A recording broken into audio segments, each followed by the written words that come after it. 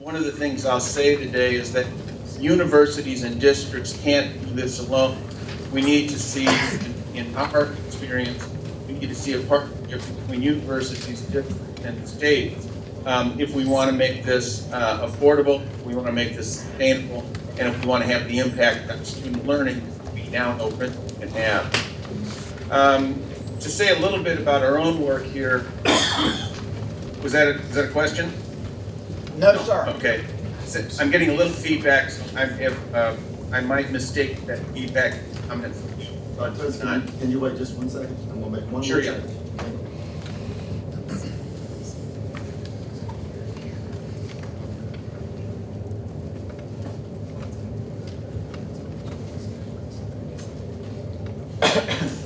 Okay, go ahead.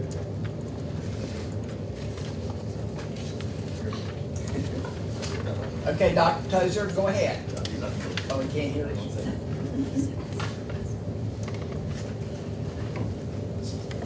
Okay, Dr. Tozer, if you'll go ahead. Are we ready? Yes. Does that sound okay? Yeah. I'll assume it does. We're now looking at the slide called Vision and Work at UIC, the Center for Urban Education Leadership. This is a center here in our College of Education that was begun to continue to expand and support the work that we do in preparing school leaders. Our fundamental goal, and this is a goal that I would recommend for every single state and one that Illinois has now adopted, is to lead the improvement, is to develop principals who can lead the improvement of preschool through 12 learning in high-need schools as a rule rather than as a rare exception. Now, we put it that way because we've known for 35 years that really good principals could dramatically improve student learning in the poorest income neighborhoods, no matter what the ethnicity of the kids in the neighborhood it is. We've seen those principles come along. We've documented it as a field for 35 years. But nobody was producing those principles routinely. We sort of acted as if these were gifted artists instead of acting as if this is a profession that we can actually build and improve and produce. We work collaboratively with other institutions to do this, as I say, and the idea is to produce such leaders at scale, not to produce an occasional showcase school, but the real challenge is, can we improve student learning across all neighborhoods in all districts? And I don't think there's a single theory for doing this that is tenable that doesn't include strong school leadership as a part of that theory.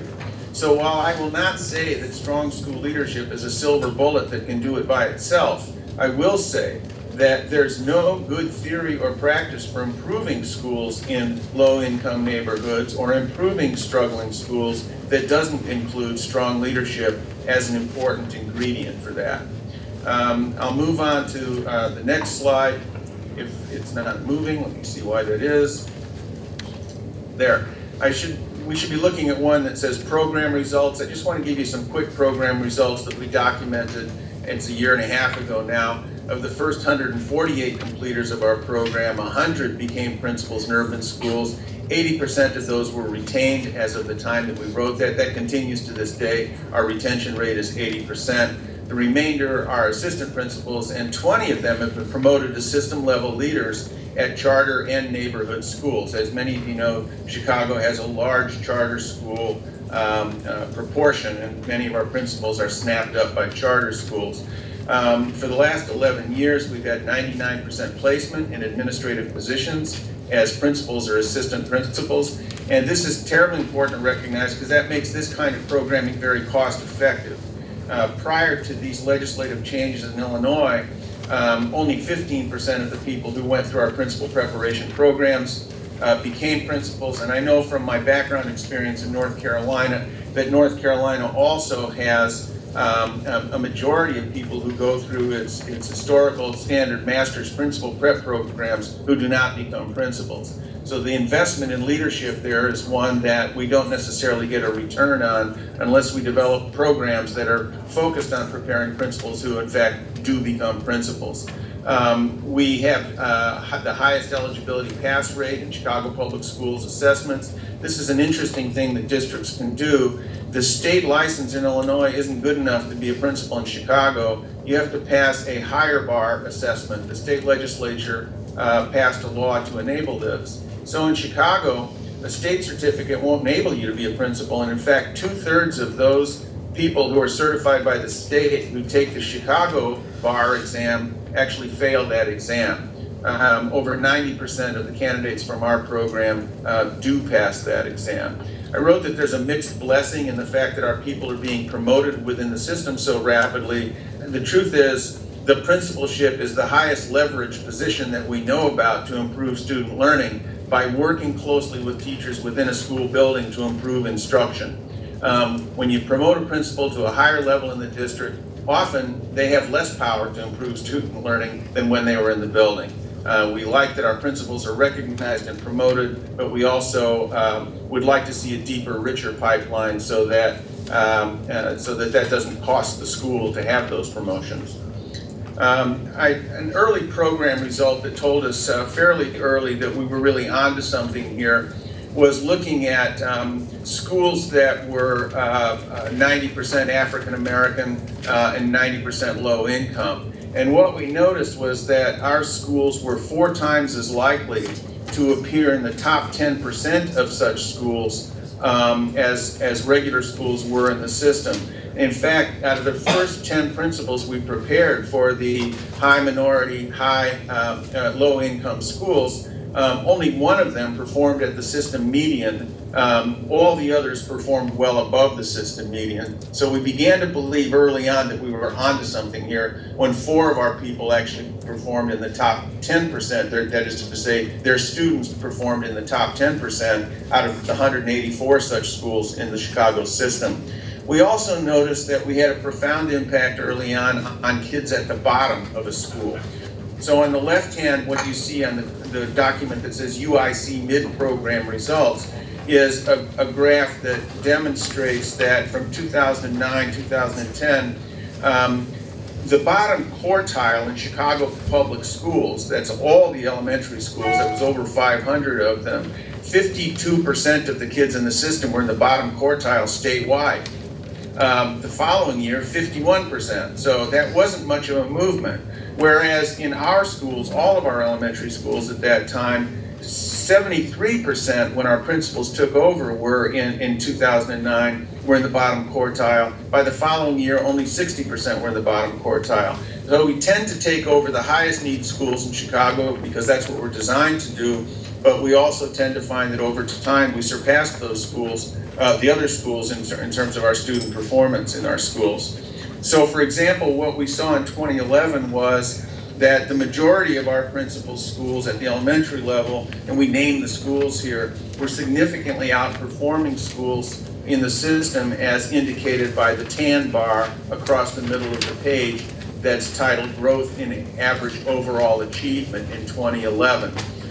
We began documenting at that time how our first-year principals were doing and found out that even our first-year principals students were outperforming the system. So were our second, so were our third, and so on up the ladder. If one of our principals didn't outperform the system, they don't appear on this particular graph in 2011 simply because we didn't want to embarrass a principal by putting the name of a school there that was below the system in average. But what we found was that the majority of our schools, in fact, 80% of our schools were outperforming system averages already by 2011. At the high schools, our principals tend to take the most difficult high schools in the system. We prepare them for that. They are chosen by local school councils instead of the way Chicago works is we have a school board for every school. And that local school council has a tendency to choose our people for these higher need schools. So we now have 20 high schools run by UIC principals, both charter and comprehensive, including these large neighborhood high schools, these buildings that were built early in the 20th century, like Clemente and Wells and Kennedy, that are famous for being resistant to change. Our principals have had a profound impact on that, and in fact, they tend to outperform their system level schools on virtually all metrics. And in fact, 3 years ago, Kennedy, which was one of the really resistant to change schools, led the system in its ACT gains for 1 year. Our metrics don't always produce wins, and I want to emphasize this. The point of taking metrics seriously is captured in the title of a book that just came out in 2015 by Tony Bright and Louis Gomez, a very important book for educators called Learning to Improve. And essentially what they're saying is we have to really be honest about our metrics if we're going to, in fact, address the places where we're weak. So I'll tell you, it's not the case that 100% of our principals are improving schools. And we're trying to figure out why it is that some of our principals aren't moving the needle in schools. And the only way we're going to figure that out is by collecting the data and trying to do an honest analysis of that. So we collect the metrics on our school performance and principal performance, not just as measures of progress, but also how can we improve what our principals are doing. This is a central part of our approach. This is interesting at the high school level. You notice the blue line there. This is called 5-year trends in CPS 9th grade on track. It turns out that you can predict who's going to fail and who's going to drop out of high school with a high rate of accuracy by tracking the freshman success rates, or what we call freshmen on track. At the time we did this little study in 2012, UIC-led schools, there were only 13 high schools, and you'll notice the blue line, they started in high schools where only 56, 57% of the kids were on track to graduate at the end of freshman year. That was much lower than citywide average, much lower than non-UIC schools. By the end of that 4-year period, UIC led the rest of the system in terms of freshmen on track, and it pushed it up to well over 75%, and in fact, it's increased even since then. This upward trend has continued. Why do we get the results is of interest to every state, and certainly North Carolina is not the only state paying attention to this. Part of it is the fact that we've been in a close district partnership with Chicago Public Schools. And Chicago Public Schools has very clear standards for assessing principals, and in fact, we adopt those standards as part of our principal preparation program. Moreover, we have district-paid full-year residencies. This sounds expensive, but of course in medical education, if you tried to take away internships and residencies from medical preparation, the field of medicine would rebel tremendously. If you tried to take away student teaching from teacher education, the teacher ed profession would rebel. But we've acted for the entire history of principal preparation as if we could produce principals without significant leadership field experience. So one of the big turns in the field right now is beginning to fund residencies or internships in which candidates for the principalship actually have to lead or co-lead instructional leadership in schools. We also work with the district on an overall strategy to improve the pipeline of applicants because applications matter. So the key program features 5, I think, that really set us apart from the rest and have led to our getting so much national recognition. One is high selectivity. Nationwide, principal preparation is largely open admissions. Anybody who's a teacher can get into a principal preparation program. We have changed that in Illinois. By law, every program that offers a principal license has to, in fact, demonstrate selectivity of its candidates. We also focus on not just credentialing candidates. The client for our programs isn't a graduate student who wants a credential. The client for our programs is the public school kid who needs a strong leader in the school. So we're working on continuous improvement all the time to see, are we producing the results in schools that are necessary? And if we're not, let's be upfront about it and tell people that we're not and what it is that we can do about it. Third is this clinical intensity, a full year of residency in which they are supervised by the equivalent of field-based supervisors in student teaching. In this case, it's leadership coaches. And in fact, we continue leadership coaching after they receive the license because 99% of our people take leadership roles and they're in a perfect position to be coached after they get the license and after the residency. And finally, we have to be serious about assessment rigor for these programs. We counsel out at least 10% of our candidates after we've admitted them. So we've been very selective at the front end. We think we've got the right people, but like the National Football League, we find out that our drafting processes aren't always good predictors of success, and we have to counsel some people out. I think we have to have the courage to do that because it's kids' educations and futures that are at stake. I must also say that we've done this not through state funding largely, but through 13 years of external funding. That is to say, the state funding is enough to support a normal program. The things that we've done over and above a normal program, like the research and like the leadership coaching, we've appealed to a broad range of funders locally and nationally, and they really are supporters. They are sustained funders who stick with us and make sure that we're producing the results that we're designed to get. However, I should also say, the next slide says your system, any system, is perfectly designed to obtain the results that you're obtaining. The author there, Carr, is the person who wrote the paper telling us we don't really know who originally said that quote.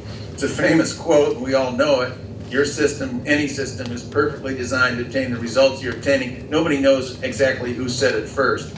In any case, what we discovered in Illinois, according to the Business Roundtable analysis, was that there's a Business Roundtable member of our task force that created the new Illinois law for principals, and that individual said that the entire state could have full paid residencies, and it would be a rounding error in the state education budget.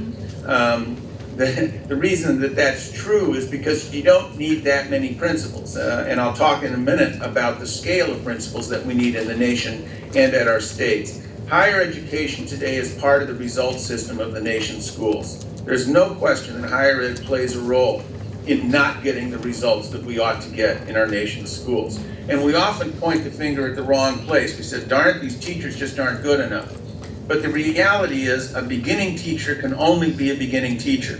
The truth is that our teacher ed programs are probably doing a good enough job if those teachers go into schools where a principal knows how to organize a school for adult learning.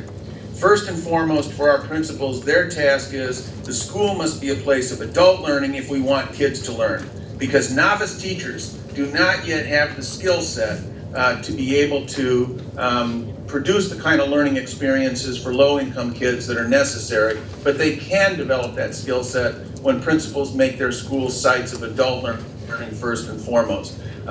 Principal preparation, therefore, is key in any system, Illinois or elsewhere. The research has been very clear for over a decade that leadership is second only to classroom instruction among all school-related factors that contribute to what students learn at school. What's interesting about that is you're never going to get wall-to-wall, high-quality classroom instruction without high-quality leadership in a school. The school leader hires and fires, or counsels people out at least. The school leader develops the talent of the teachers in that building. As it turns out, the second most important thing, namely leadership, is absolutely essential to get the first most important thing, which is high quality instruction. So there's something a little misleading about that claim. One of the great sources of information on this is a book called Organizing Schools for Improvement that helps us understand that classroom instruction is a product of organizations of schools, not simply a product of where the teacher went to get the teacher certification degree. Just to underscore that point, if in fact what we want on the right-hand side of the chart that says within school improvement of student learning, that's the title of the chart, within school improvement, what you'll see is that student engagement and learning on the right, to be improved at a profound level requires an improvement in teaching and instruction. We're not going to get teaching and instruction improved in the school without developing the organizational resources, the organizational capacity within a school to support improved instruction. It doesn't happen simply by telling teachers they need to teach better. We need to build organizational supports. Our program teaches principals what it means to build the organizational supports in a school so that instruction improves. I'm going to skip the slide that says developing school leaders at UIC. It's an easy one for you to go back and see on your own. And I'm going to ask the question, can institutions of higher ed, if you go to that one, can IHEs or institutions of higher ed do this work at scale? The good news is that doing this, preparing principals for all schools at scale is actually doable because there's only 100,000 principals in the whole U.S. versus 4 million teachers versus 300,000 physicians. In Illinois, we only have to replace about or less than 400 principals annually, and we have almost 30 institutions of higher ed producing principals. So the truth is, we only need enough new principals annually to match half the size of my high school class. This is why the Business Roundtable executive said this is a rounding error on the state education budget. We just have to decide to do this, and Illinois has in fact begun to decide to do this and is putting things in place. Bad news is that higher ed is in many ways resistant to change, and the current funding and incentive structures are part of that resistance. You don't find higher ed out demonstrating to change its principal preparation programs. Largely, that kind of pressure is coming from states and districts who need better principals. I've listed a few of the obstacles to change in higher ed. I won't spend time on that today, but those of you who want to ask further questions about that, I can certainly be reached and be happy to talk about that. One of them, of course, is the myth of teacher talent. It's not about getting more talented teachers, it's about building schools as organizations that develop instructional quality among teachers that need to be developed. There is a nice moment here of that I can say about ESSA, the new National Funding Reauthorization of the Elementary and Secondary Education Act. There is new funding recommended in this for states to be able to support principal preparation at a new level. No Child Left Behind more than a decade ago left principals out for the formula altogether. The new ESSA Act is very explicit about state support for principals.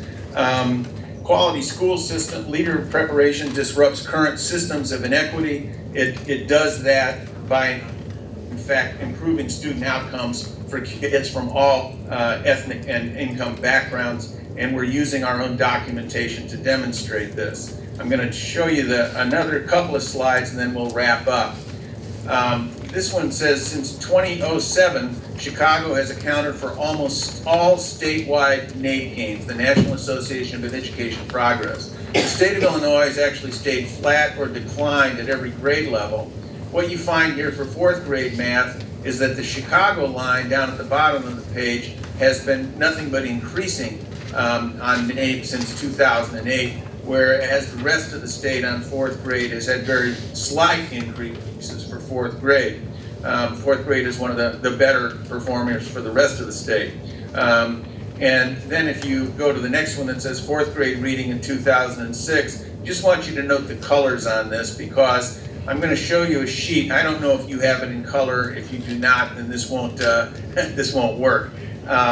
What you see here is that in fourth grade reading in 2006, Chicago lagged behind. That's shaded pink because Chicago lagged behind the rest of the state.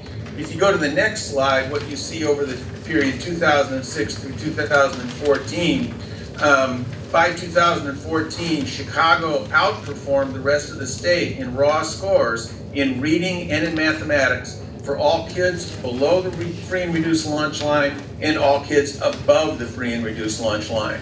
This was for white kids, black kids, and Latino kids, the three largest population groups in the state. Chicago was outperforming its counterparts in the rest of the state. In one decade, Chicago achieved, matched, and surpassed the rest of the state in fourth grade. And as it turns out on the very next chart, that's slide 23, the very complicated chart, you don't need to see the numbers. This is true for every grade level tested, that Chicago went from lagging behind the rest of the state to now exceeding the rest of the state at 3rd, 4th, 5th, 6th, 7th, and 8th grade levels. This is also true on the ACT.